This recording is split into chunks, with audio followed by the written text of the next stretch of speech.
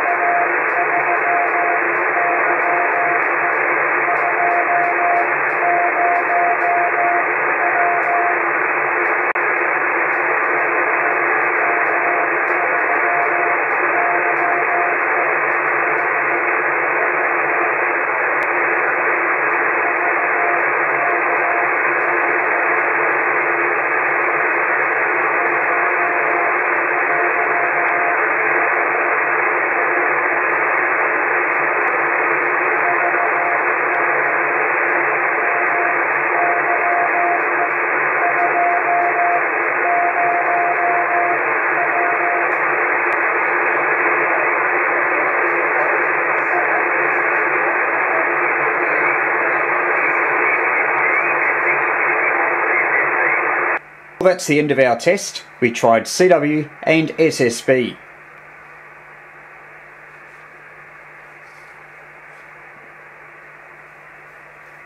I should mention this is 40 metres in the middle of the day. You would get better results if the receiving station was located somewhere way out in the outback, where there's much less local noise. As far as the band conditions go, they are poor, but we're still getting through. Do not get on air just because something or someone on the internet says conditions are poor. You may still be able to get through, even with QRP.